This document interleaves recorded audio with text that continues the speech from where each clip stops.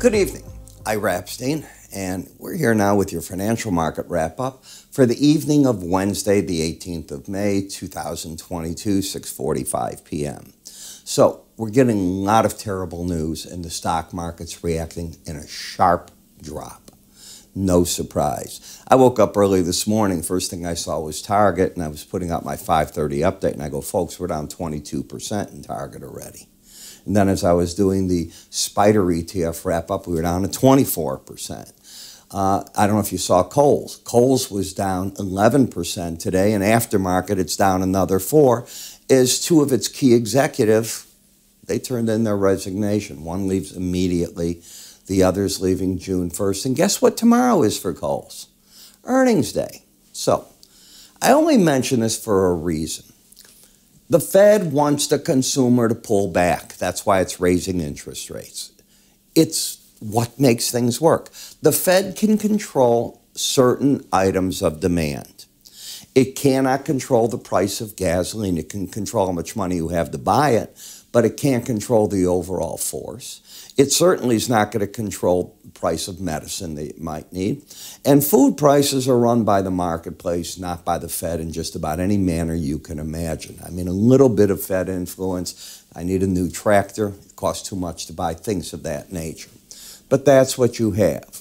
And what you're now seeing is the impact of the items the Fed can't control on the consumer doing the job for the Fed. You're pushing gasoline across America at prices we've not seen. That impacts your driving. Food prices. Go to the store. Tell me that they're not sharply higher in just about every case. You're running into that. All right? So what can you control? Well, the consumer can control one thing, what he buys. So as he's going in, and I'm talking middle-class America, not the guy that's going into Neiman Marcus or another high-priced fancy store. I'm talking the average guy out there going into his Tractor and Supply store, his Walmart, his Target, his Kohl's, and he's choosing. He's making choices, and they're not buying the way they were. Well, guess what that does to the supply chain? It's a good thing. All of a sudden, those stores aren't buying as much. The supply chains get a chance to fill. If the supply chain fills, the demand, you're not chasing price when you've got a full chain already. I don't need that right now. And this takes prices down. Now, then you get the Fed, not the Fed, you get the Chinese with their wonderful package of zero tolerance to beat COVID, which it'll never do. Never. That package shuts down 31 cities. It cripples everything. And then American companies that need those goods can't make sales. Cisco gets hit. Apple gets hit. I can go down the line. This is not the worst thing. It's how you control inflation. So, do I think the Fed's going to have to run anywhere near as far as people think on raising interest rates? I've gone on record. I'm going to repeat it. No. It's going to be a shorter duration. It's still going to kick the market up sharply from where we're at right now. It will curtail demand, and the name of the game is to try to initiate a landing where jobs aren't wiped out. It will be then called a soft landing, not a recession, and the market lands at a new footing. But in the process, the stock market gets hit. I write about all this tonight. Done it. I've written it. People that get my full research will see this in my written updates. Those of you that don't do that, shame on you, because it's really something to read tonight. I think it's excellent. Metals getting hit for these reasons. Dollar probably going to find stability here. It went back to the 18-day average to do it. So in the stock market, we keep going down. The word, let me see, what's the word I'm looking for? Multiples. Price-earning multiples. My God, am I stupid? Yeah, as you're going down like this, what are you doing to them? Taking the markets down. What's the Fed want to do? It's not after breaking the stock market. It's about after breaking demand. And in the case of that, you're not going to buy these certain companies' goods, right? That's what demand is. That's demand. Pull back on demand. They come down as a group. And that's what you have going on, with the exception, 11 sectors, all the sectors that make up the SPX. There's only one sector that has been up this year. You are aware of that. I put that in my newsletter tonight. Energy, up 46%. Everything else is down. Different degrees of down, but they're all down. So I look at this market and I go, okay, you're in that phase. I don't know where the low is. I'm not interested. I'm interested in playing a trend if I can catch a trend play. The trend today reestablished to the downside. We had stepped out of that for a while. We had a pattern here where the market came down and we were getting a bounce. Now with this outside day down, until this high is taken out, chartists like me say, there's a new kid on the block. I've got another new number I can work with. And until that's taken out against it, I'm looking for areas to potentially be short. Well, where did that number come in? Oh my gosh, it's the 18-day average of closes. How could that possibly be? Where did that show up from? And it showed up when you lost the darn embedded reading. And that's where markets normally go. And then from that number, they decide what they're doing next. Simple. It's not difficult. It's not rocket science. Take the name off the chart. Open up your favorite stocks. Put my Bollinger Bands on them. Put my slow stochastics on them. Do it that way. You tell me what you find. Write me about it. When you look at the NASDAQ, yes, you made your run. You don't have to exactly hit the number. It is ideal. You have to make your run for it when you lose the embedded reading. Now, could we re-embed again? We could. It isn't going to happen right away. It can't happen this week, I can promise you that. It would take, at the earliest, until middle of next week, maybe. Where do I think support's going to show up in the Dow? Against the Bollinger Band. Where did it fail on the rally? You lost the embedded reading. Here's where you lost it. Right there. I'm telling you, I think it's making a run for the 18-day average. I don't think I was too off. And this morning in my subscriber videos, that's the paid one. Remember, you're watching me with this hand behind my back. You don't have all the studies or any of that. I'm telling you early, before the whole market's coming down, folks, you don't have to go any higher. You're in the zone. Be careful. This is where bad things can happen. The video's out there. It's on my website. No change. It's in the member login. That's what I was telling people. I feel I did my job. Where'd you go up here? You lost your embedded reading. Okay. So, you want to know what to do next. Well, that's what my paid subscribers will see, not you. Next, we take a look. Let's get the VIX up here. I hope it'll load in. There you go. When we were coming down in the VIX, I was saying the same thing to my people. I was saying, let me come back one. There it goes. Now it'll back off. Lower highs, lower lows. This is where you were. The market never did embed. Momentum was down. Big time support. I said it in these videos over and over. I said, you're in that area now, folks. You don't have to go a lot lower. And this is what you did today. You turned away. When this goes up, stocks go down. When this goes down, stocks go up. Pretty simple. Then we get to the T-bond. And in the T-bond, as much as you're going sideways, not for one moment am I turning bullish in this market. And yes, the current trend is up. Higher lows, higher highs. Do I want to trade the bull side? I have the right to make a decision not to make a trade.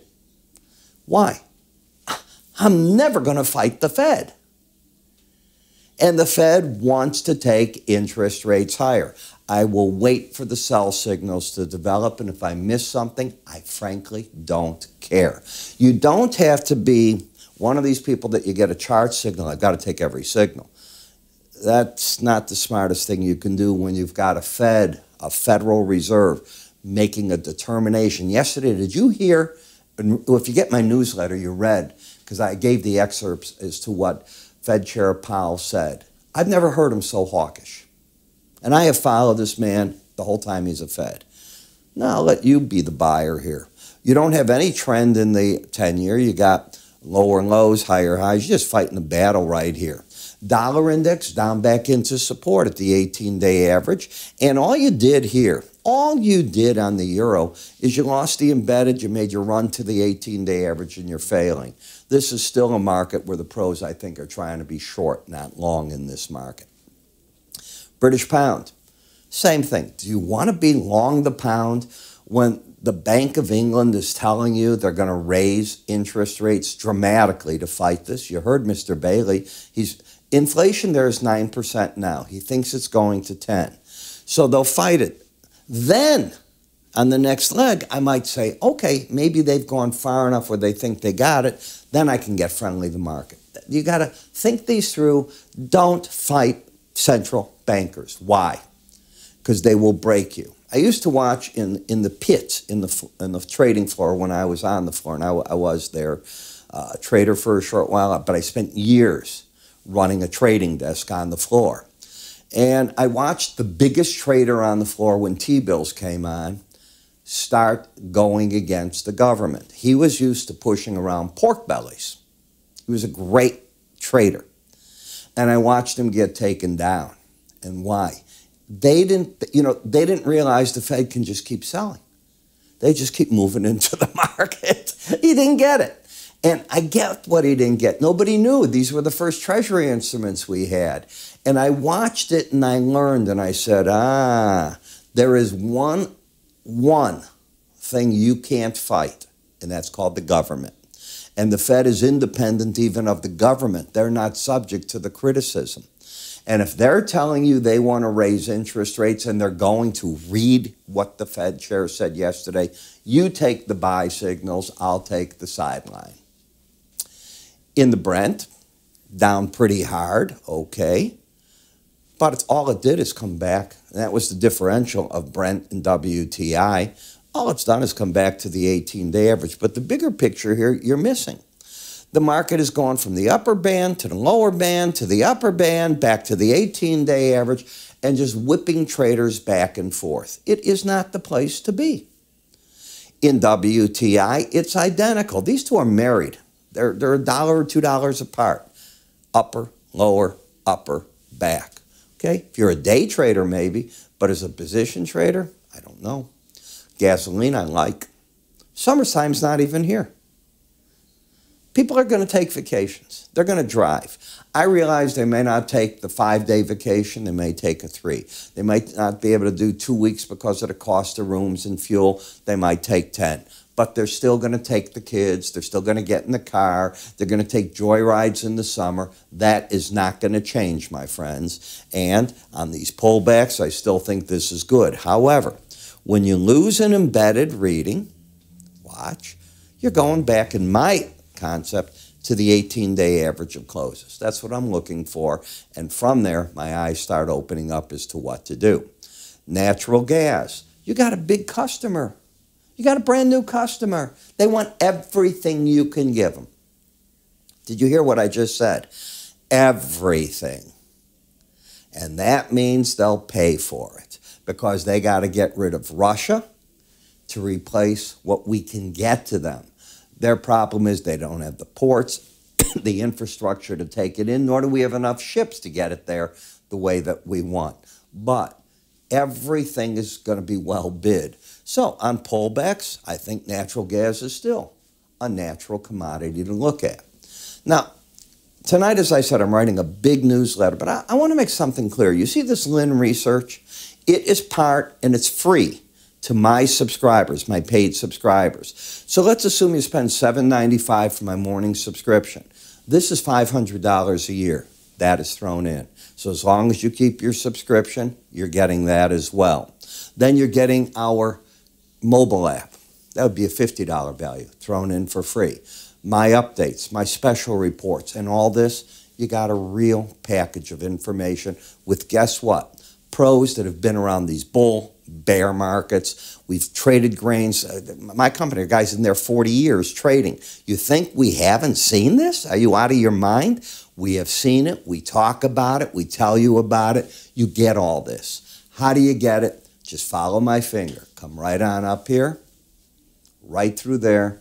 You want to go to our education area. You can take a look at the research I have. the free offers. If you get from there, you go over and you see that. We can give you this from Linn for a week. That's how you're going to see it. We don't want to prove a darn thing. We know we have the product. It's that simple.